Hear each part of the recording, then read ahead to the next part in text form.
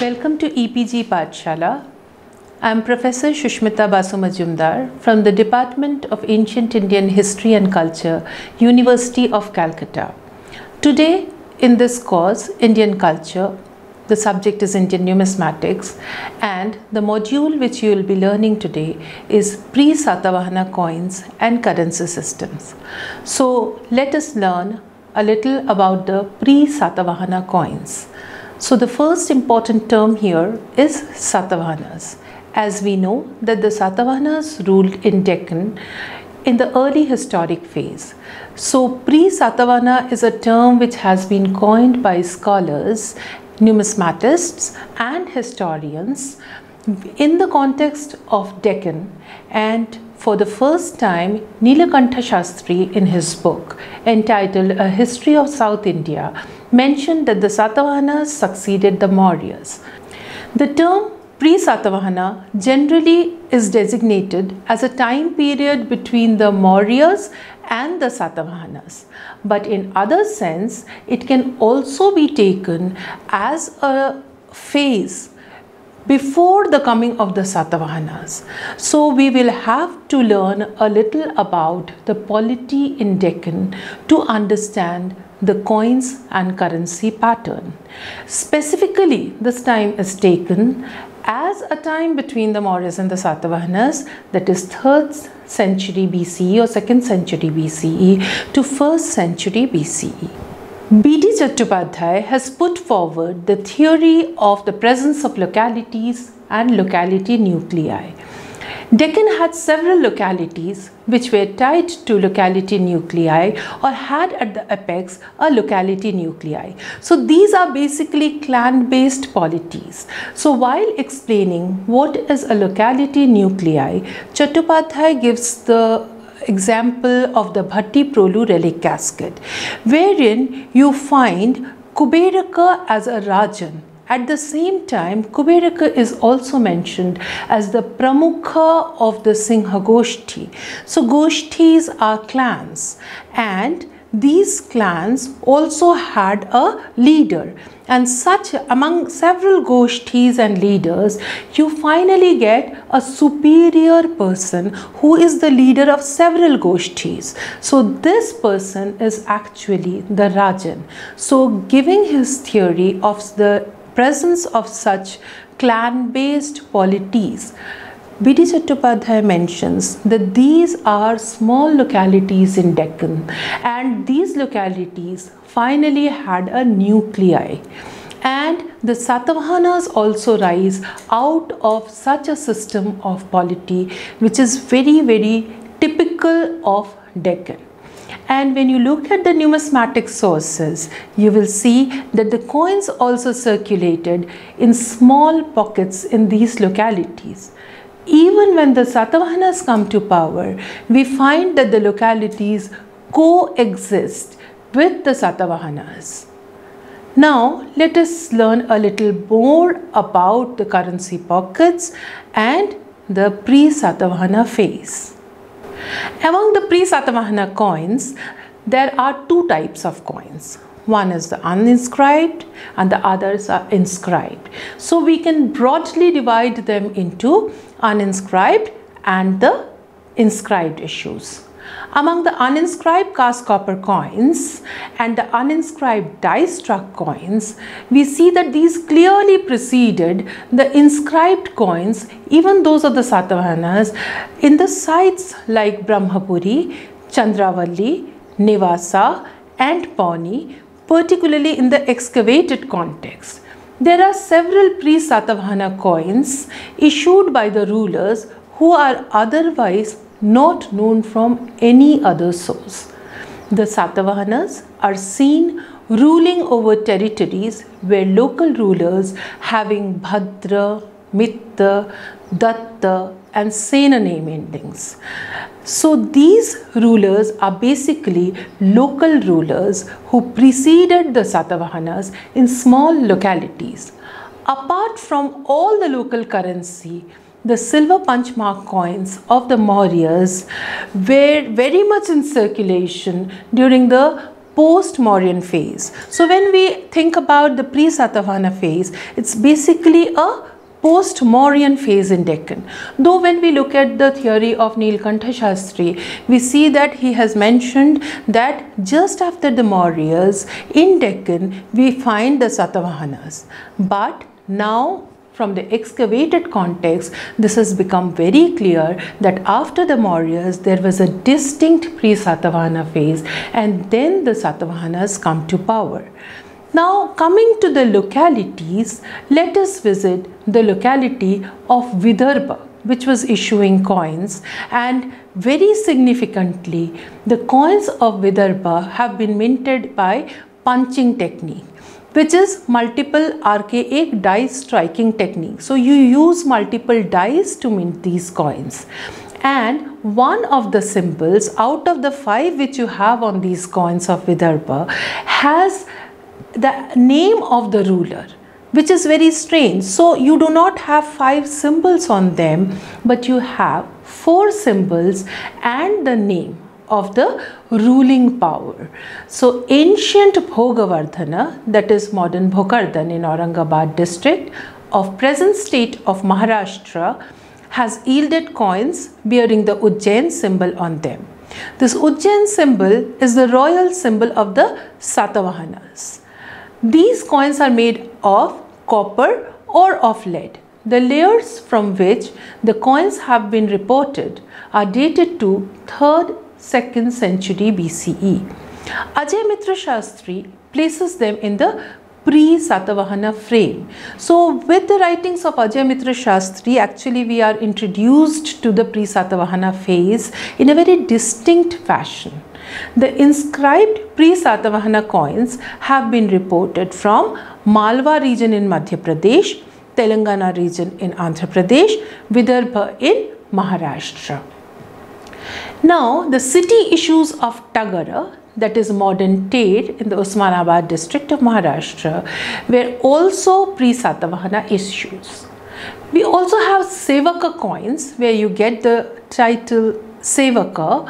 This coin series forms a distinct part of the pre-Satavahana phase. Very interestingly, it does not have any bearing on the Satavahana coinage.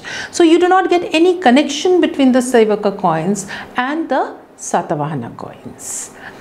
Now let us move to the next issue. We have to understand the monetary history of Deccan. So in order to understand the monetary history of Deccan, one has to take several things into account. Though there are a number of sites which have yielded coins from pre-Satavahana layers, but these are not sufficient for understanding the monetary history of the then Deccan on the whole. So numismatic issues at least indicate that there was a distinct pre-Satavahana phase, and the Satavahanas imitated the coins which were circulating in the pre-Satavahana phase. So a very distinct character of the Satavahana coinage is that they had been imitating the coins which were in circulation in such localities in the pre-Satavahana phase, just to maintain the continuity. So we will come to this issue later when we talk about the Satavahanas in a different module.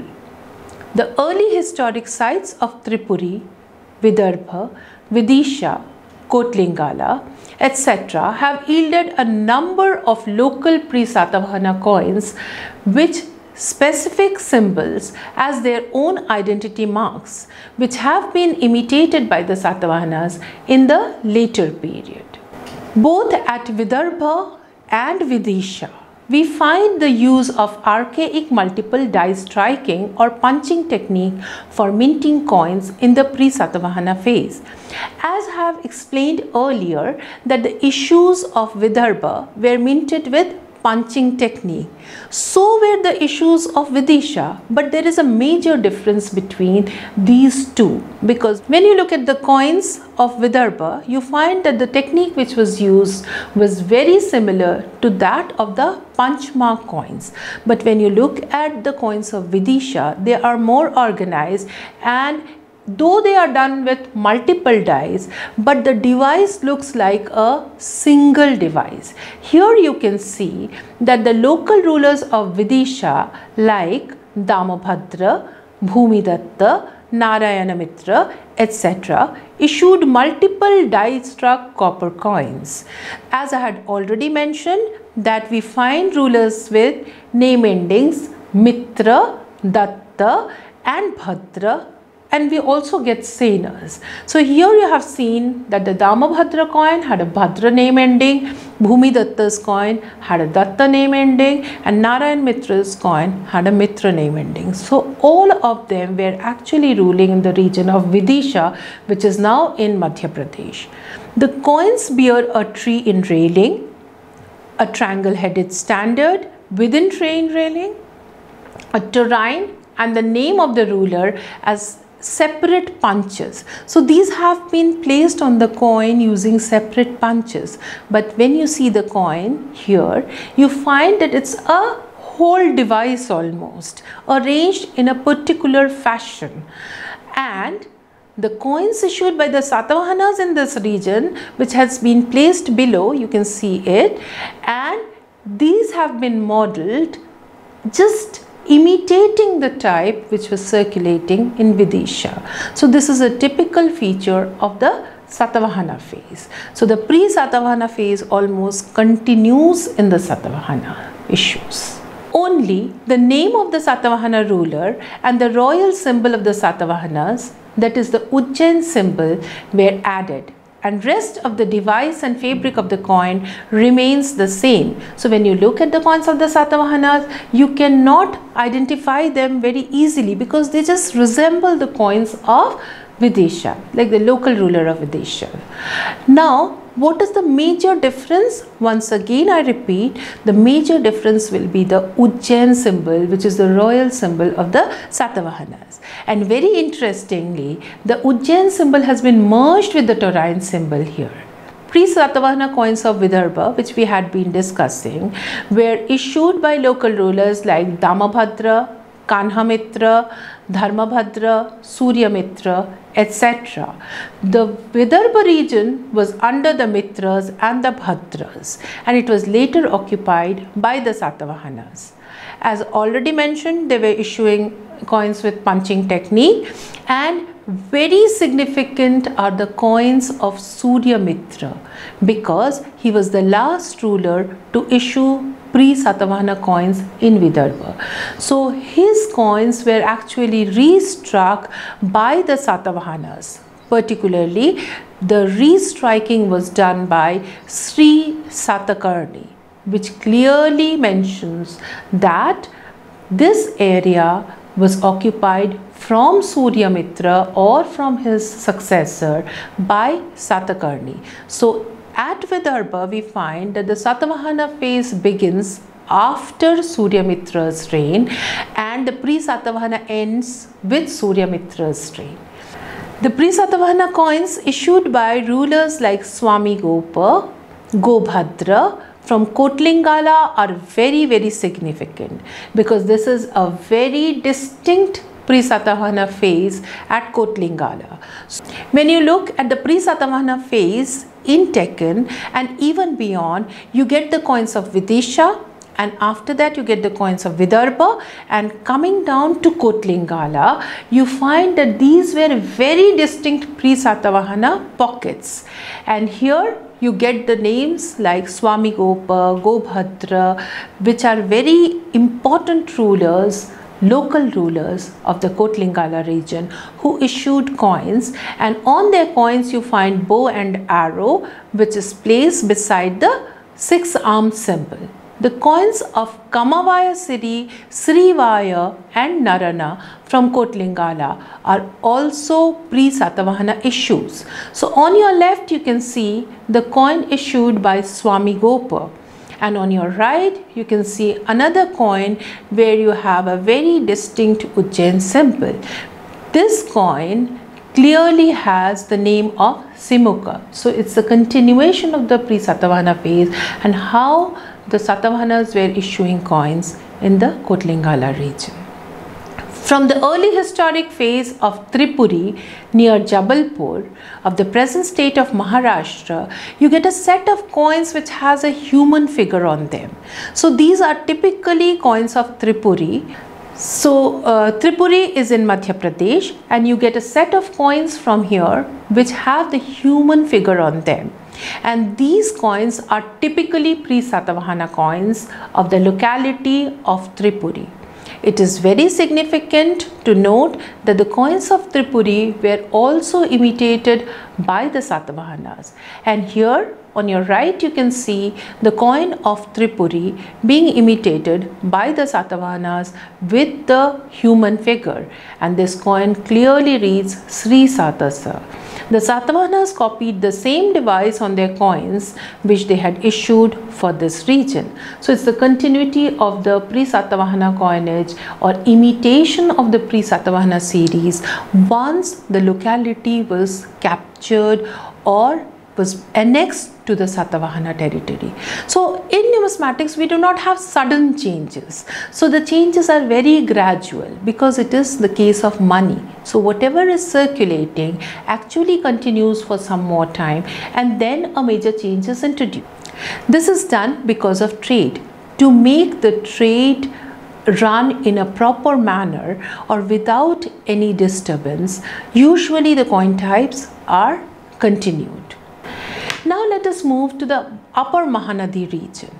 Here we find a locality in Chhattisgarh region which is the territory of Malhar, and this region is very significant because this region was issuing coins from 1st century BC to 4th century AD, and if not at least 3rd century AD, you find that in the upper Mahanadi valley, the coins of Malhar were circulating, and a typical character of these coins is that they are dynastic cum city issues. Just to mention them that they come from the city of Malhar or from the urban locality of Malhar, a particular symbol was used, and this symbol almost resembles the Brahmima, though this is not a Brahmima. But this region maintained its own identity and was not under the Satavahanas. Several Satavahana coins have also been reported from the site of Malhar. But up to 3rd century AD, the site was continuously issuing coins of its own.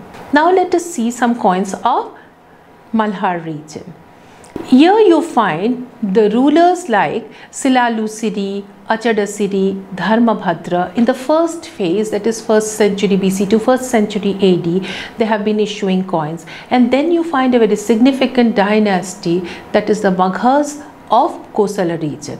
So these are different from the Maghas of Kosambi. They issued coins and there were 9 Magha rulers. Then you find a different phase altogether where you have coins of Silalusiri and you have the coins of Bhalika, and finally a new type emerges, that is elephant deity type. So in this whole phase you find that at least 4 different dynasties or powers were ruling.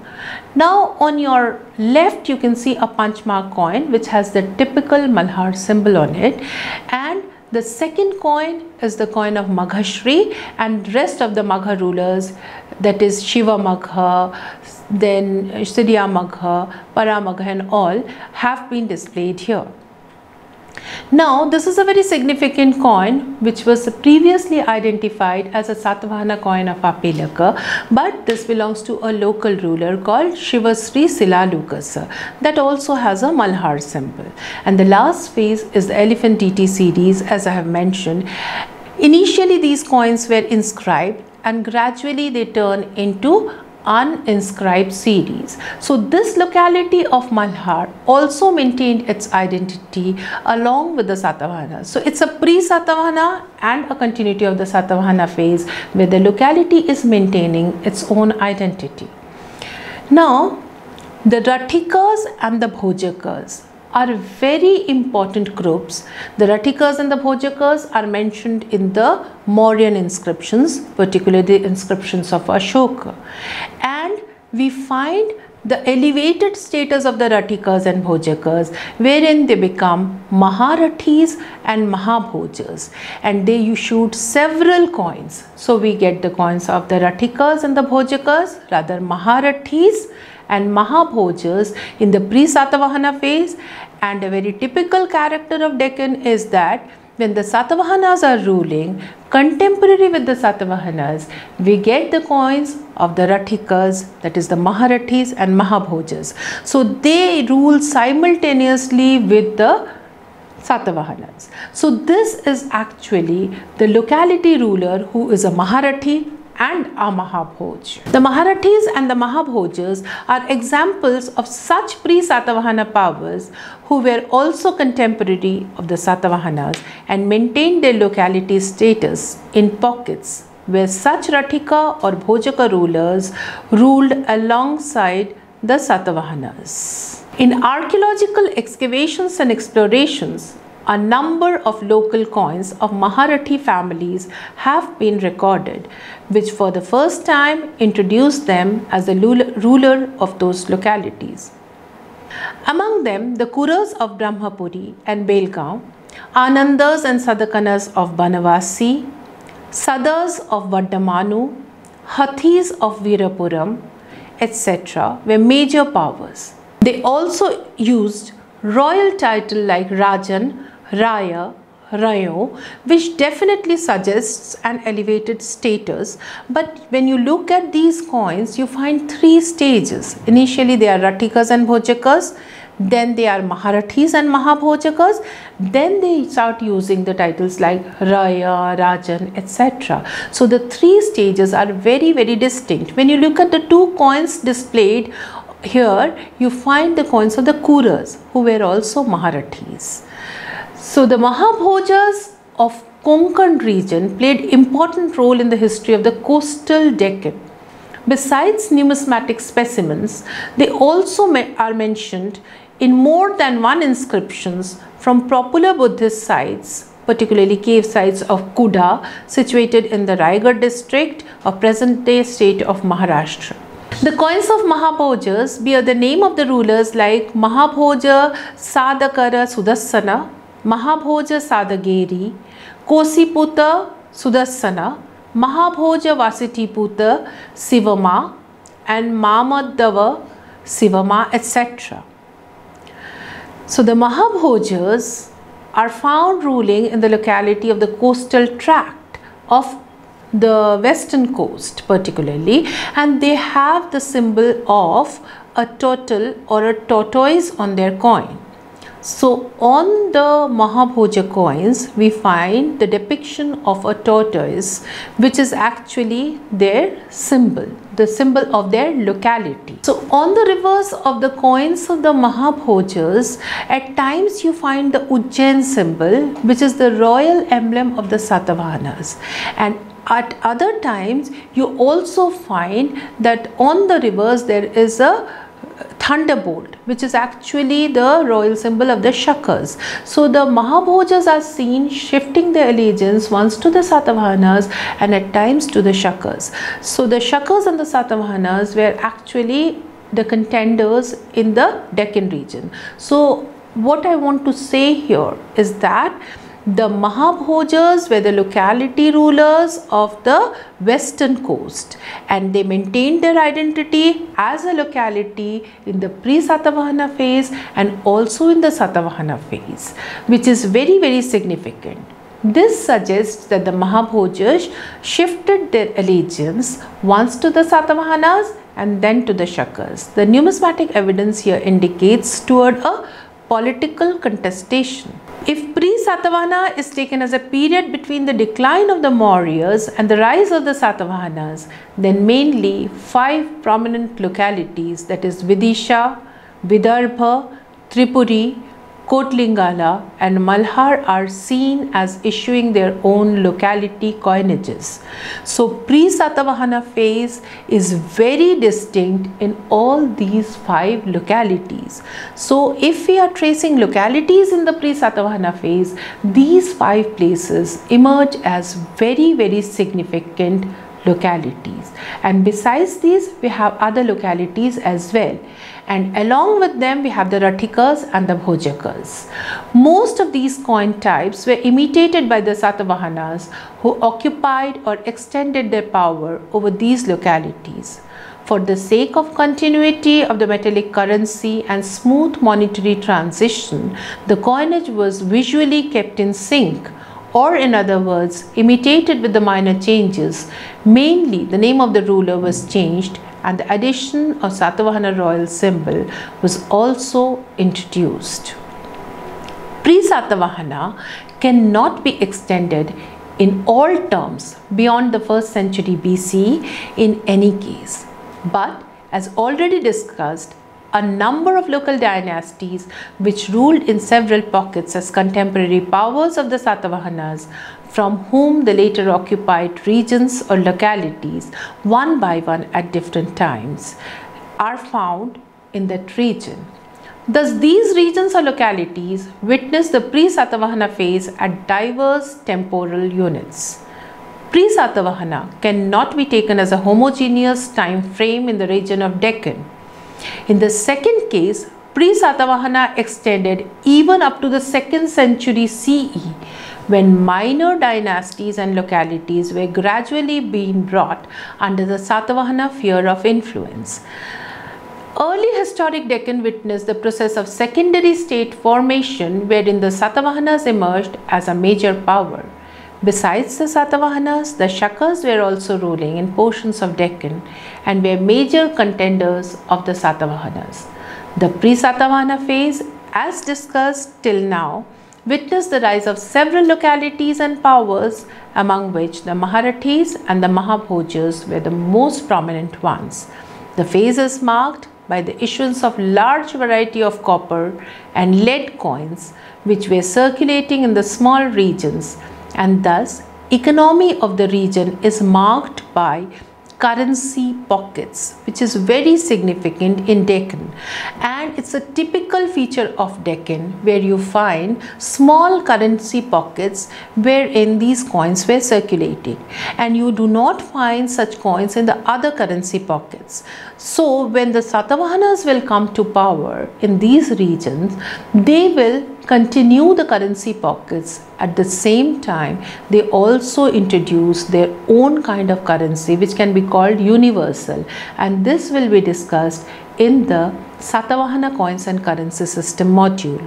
So you have to follow that module to know more about the Satavahana. So we have seen till now that pre-Satavahana is a phase in Deccan. When we talk about Deccan, it is mentioned as Dakshinapatha, and that is the region which is to the south of the Vindhyas.